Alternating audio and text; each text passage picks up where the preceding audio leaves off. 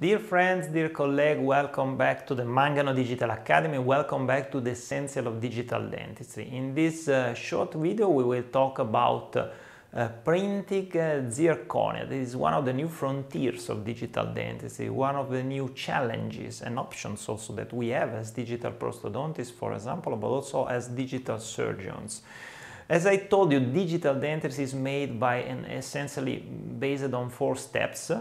The data acquisition that brings us from the real to the virtual world by means of beam computed tomography, intraoral, desktop, face scanner, digital condylography. We acquire, we collect a series of wide data, and these data then are sent to a computer-assisted design software. It can be a prosto software, a surgical software, an ortho software. The lab technician usually elaborate this data and create a project, and this project is then sent to the computer-assisted manufacturing software and the milling unit or the 3D printer for the shaping or the making of this project, so the production. And here we go from virtual to real once again. And then there's the clinical application. So we have different applications for the different fields. For example, in surgery, we can make surgical guide. In prosthodontics, we can make or shape fixed or removable prostheses. In ortho, we can make devices like aligner or customized device, retainers, everything. So basically we have the clinical application. In this case, we try to talk about the 3D printing of zirconia. And since it's a totally new field, we try to investigate the quality of the restoration made by or printed in zirconia in 3D, but also we try to understand the mechanical resistance and reliability of this new material, because after all, this is a totally new material. It cannot be really compared with the milled one.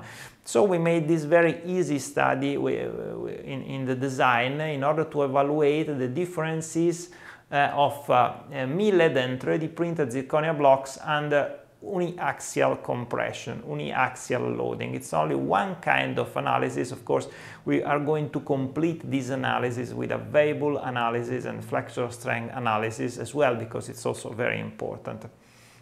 The technology used for 3D printing, in this case restoration, is the lithography-based ceramic manufacturing, LCM. That is a proprietary technology by Lithots.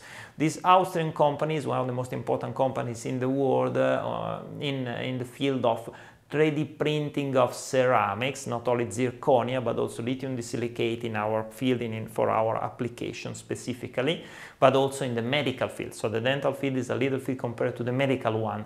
The point is that now we are able, through this machine like Serafab S65 by Lithots, to print this restoration. It's something totally new. We didn't have this option 10 years ago.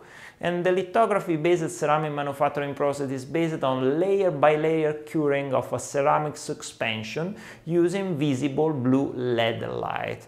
Basically, the ceramic suspension, in this case Lithacon 3Y, consists of 3% molar yttrium stabilized zirconia ceramic powder, so it's zirconia, and photocurable resin additive for optimal processability. So the STL file of the crown is split in layer by the computer and projected layer by layer onto ceramic suspension, which is hardened and cured by photopolymerization, and it forms the so-called green body. This green body consists of the shape-giving polymer and obviously the zirconia particle fixed within.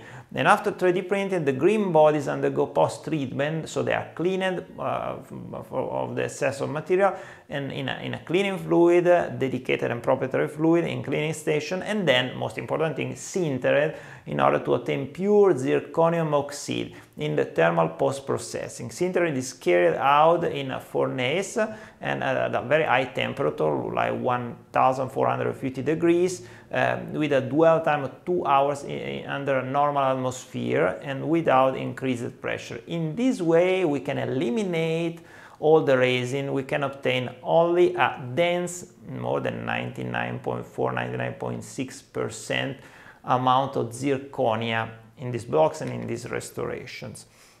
So the sinterization is very important in order to obtain the pure zirconia and to eliminate the photopolymer and the resin along this time with the temperature. This is a very easy process if we can think about it, but the point is that the machine is not easy at all. The characteristics of the machine are very advanced.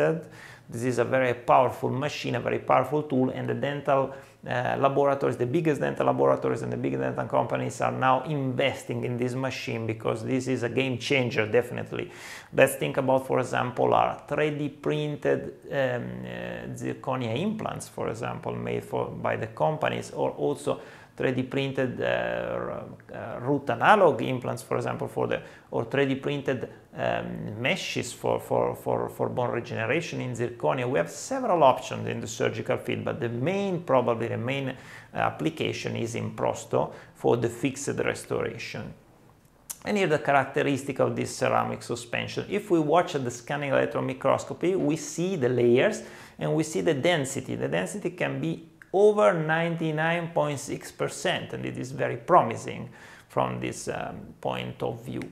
But in our study, what we did, basically, we created we fabricated 20 zirconia blocks. 10 of them were 3D printed, the test blocks, and 10 of them were milled using a conventional milling unit, the one I have in my clinic, the Roland D52.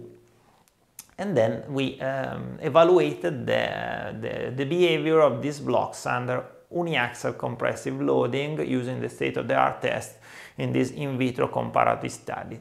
And what we found is that under mechanical compression, 4 of the test sample reached failure, whereas all the control sample did not reach failure. This is one of the first indication, but we were, of course, at the limit of the load cell. However, we have to say that 3D printed sample, the ones that did not break, revealed very interesting properties. For example, a better module of elasticity and a lower tendency to deformation under compression when compared to the milled ones. And considering that the forces in which the test sample reached break and failure was very high, then we can consider that the results were very interesting despite of the limits of the study, the experimental setting, the in vitro design, and only one type of force applied. We can say that yes, there's a difference between the test and control sample, but both samples behaved very well. This article has been published recently online in the Journal of Dentistry.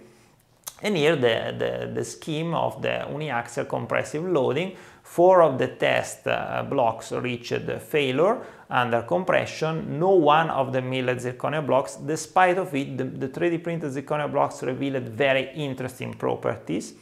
And here we can see if we watch the scanning electron microscopy, these blocks, we find the microporous surface of the 3D printed test samples has clearly a direction of the sample printing indicated by parallel lines. And we can see inside some porosity, and probably the key to control the failure is to try to reduce or control this porosity. That is something unavoidable from one side if you print it. So in order to reduce this porosity, that of course doesn't exist with the milled sample, we can of course improve the printing process. But also we have to say that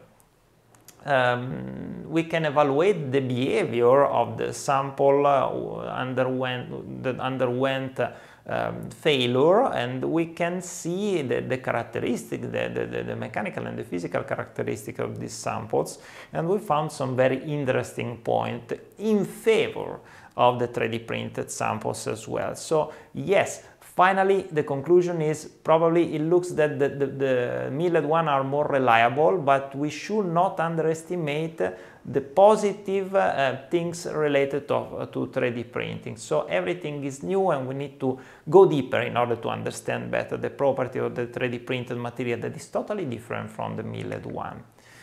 So thank you very much for your kind attention.